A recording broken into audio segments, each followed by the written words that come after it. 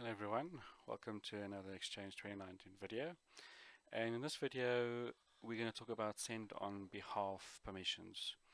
In the previous video we looked at send as, where you're basically impersonating a user, where send on behalf means whenever a user sends on behalf of another user, it will always show that this has taken place.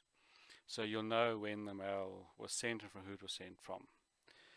So similar to the other one, you can see that we're not running the add AD permission. We're actually setting the mailbox. So in this case, I'm making a change on user 3 so that user 2 can obviously send. And user 3 can't be found. Let's just try that again.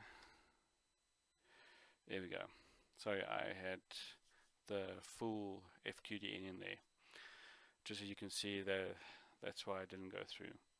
So you can obviously then remove permissions again. So if the user does leave the organization, you can remove the send on behalf right. So maybe you have a PA that's sending on behalf of a manager or a director of the company that's handling, a lot of his mail. Then you might have this situation, or you might have them using send as, whichever works for the company.